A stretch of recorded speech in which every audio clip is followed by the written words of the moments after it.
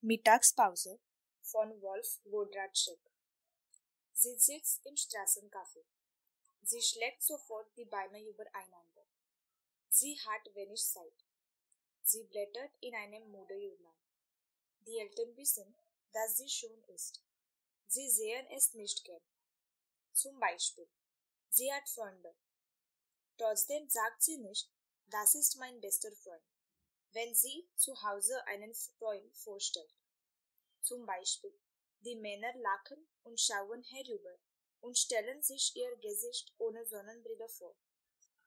Das Straßencafé ist überfüllt. Sie weiß genau, was sie will. Auch am Nebentisch sitzt ein Mädchen mit Beinen. Sie hasst Lippenstift. Sie bestellt einen Kaffee. Manchmal denkt sie an Filme und denkt an Liebesfilme. Alles muss schnell gehen. Freitags reicht die Zeit, um einen Cognac zum Kaffee zu bestellen. Aber freitags regnet es oft. Mit einer Sonnenbrille ist es einfacher, nicht rot zu werden. Mit Zigaretten wäre es noch einfacher. Sie bedauert, dass sie keine Lungenzüge kann. Die Mittagspause ist ein Spielzeug. Wenn sie nicht angesprochen wird, stellt sie sich vor, wie es wäre, wenn sie einen Mann ansprechen würde. Sie würde lachen. Sie würde eine ausweichende Antwort geben. Vielleicht würde sie sagen, dass der Stuhl neben ihr besetzt sei. Gestern wurde sie angesprochen. Gestern war der Stuhl frei. Gestern war sie froh, dass in der Mittagspause alles sehr schnell geht.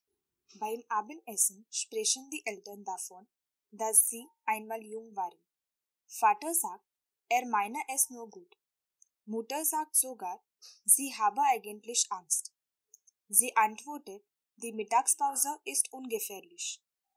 Sie hat mittlerweile gelernt, sich nicht zu entscheiden. Sie ist ein Mädchen wie andere Mädchen. Sie beantwortet eine Frage mit einer Frage.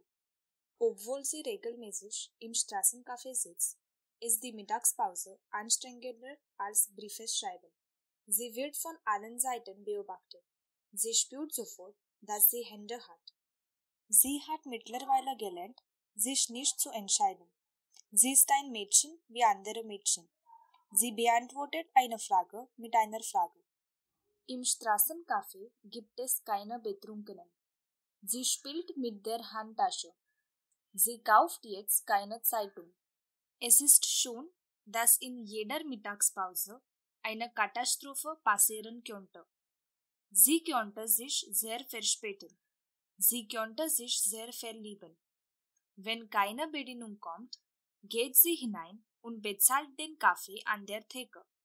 An der Schreibmaschine hat sie viel Zeit, an Katastrophen zu denken. Katastrophe ist ihr Lieblingswort. Ohne das Lieblingswort wäre die Mittagspause langweilig.